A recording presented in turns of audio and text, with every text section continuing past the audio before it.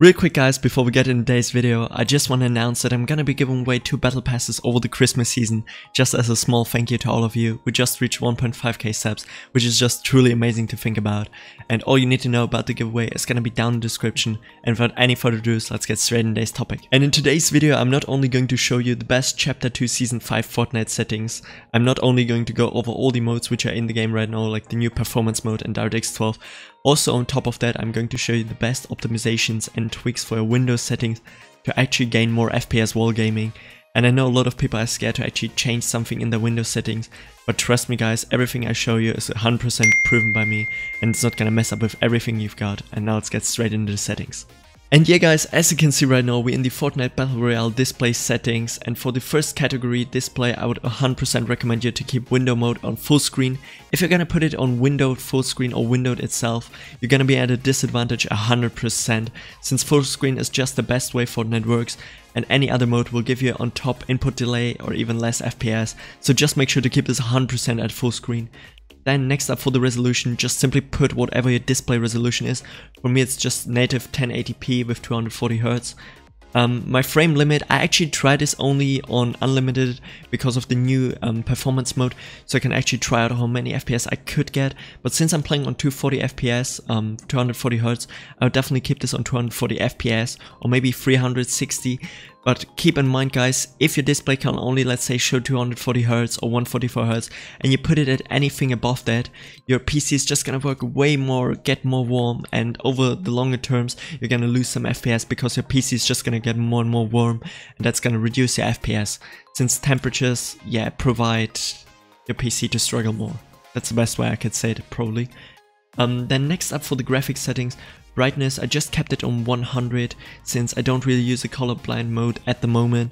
I've heard though from some people that this first colorblind mode with 120 brightness works the best for most pro players right now. Yeah, but for me, I just simply didn't use it. I didn't get any advantages of it right now. It just looks weird in my opinion. This is all personal preference guys for the colorblind mode. Then next up with the graphics quality, as you can see, just for the video recordings I keep everything on epic. Usually I got everything on low with the 3D resolution set to 100%, just to gain the most FPS out of my game. Yeah, next up for the advanced graphics, you can see we got VSync here turned off. Since my monitor does use G-Sync, if your monitor does use any sort of sync technology, whether it's FreeSync on the AMD side or G-Sync on the Nvidia side, make sure to turn VSync off definitely. This is just for monitors which are like straight up 60Hz and don't have any sync technology. Then you make sure to keep VSync on definitely. Motion blur, just keep that off. You don't want a blurry image, especially in a Battle Royale competitive shooter. Show FPS, obviously you can turn that on. Now for the rendering mode, I have to admit guys, the new performance mode does give me the best FPS, but for me it just looks really weird and odd and I have to get used to it. I'm trying at least the last few days. I can definitely see a huge FPS improvement. I'm gonna do definitely a new video on that in the next few days, where I compare the performance mode to DWORD 11 and 12 in certain areas of the map and certain situations. But at the moment right now, I would say DWORD 11 does still look the best. DWORD 12 does not work that good right now for me, for my graphics card. I don't know why is that. It's still in the beta, as you can see. And the new performance mode obviously gives you the most FPS, but yeah, I don't know. It's just, it looks really weird and odd in my opinion. For the next one, allow multi-thread rendering. If you've got a CPU which got more than 4 cores, definitely make sure to turn this on. You can check this really easily in the task manager. And basically what this does is it allows your CPU to utilize more cores for Fortnite especially, and more threads. So let's say you've got like an i7 9700K, then you've got yourself, I think it's a 8-core 8-thread CPU. So yeah, definitely turn it on. If you've got like a lower end CPU, like a lower end i5 or something, make sure to keep this off. Use GPU crash debugging, definitely turn this off. This is just something for Fortnite, so when there is any in-game error, they can collect data, but it simply just puts load on your graphics card, on your GPU, on your system overall, and you're gonna lose FPS 100%. Then latency markers, definitely keep this on off. This does not really work the best for me right now. Nvidia reflects low latency. If you've got a newer Nvidia card, definitely put this on and boost. You will see a huge improvement in terms of FPS and lower input delay. For the latency flash, I do keep this on off. This also does not work the best for me right now. I don't know, this is all just still in the beta, guys. As you know, all these modes, Nvidia just came around like 2 months with it, or 1.5 months. So this is all still in the testing area. DLSS, I do keep this on off. I know you can put this probably on performance, and it will do the same as the performance mode. It will just make your game, the render quality of your game way lower. Some objects are not gonna be as detailed, but for me, as mentioned, it just looks odd, it just looks weird, and I'm just trying to get used to the performance mode right now. If you want to get the most FPS out of this right now, try to stick to the performance mode. If you want to go for visuals, go for DirectX 11 and everything on low.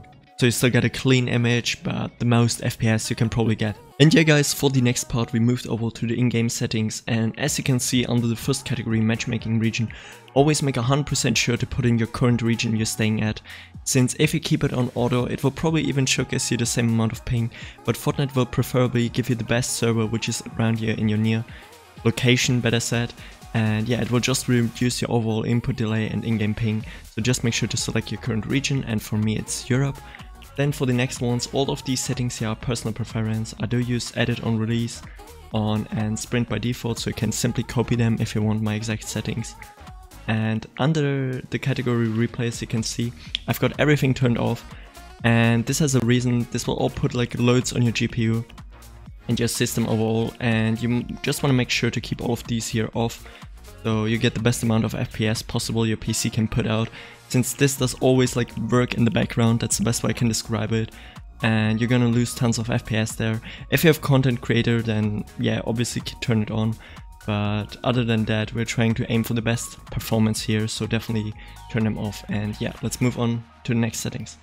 And yeah guys, the first optimization step would be simply to open your registry and search down exactly that same location I'm gonna show you right now here in the video.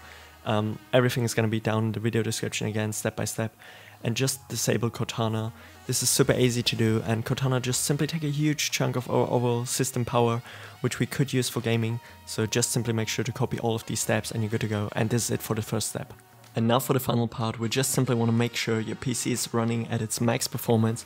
So just make sure to copy the entire line I'm gonna put down in the description, paste it into your CMD, and make sure to run the CMD as an administrator for it to work 100%, and then go over to your energy settings and just simply select ultimate performance mode. This will make sure your PC is running at its fullest potential. And yeah guys, with that said, this is it for today's video. If you enjoyed it, make sure to leave a like and a comment, it would help me out tons, and maybe even consider subscribing.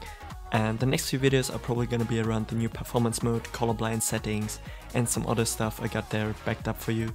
And don't forget to enter the giveaway. It's gonna be everything explained down in the video description or in the pinned comment, I don't know right now.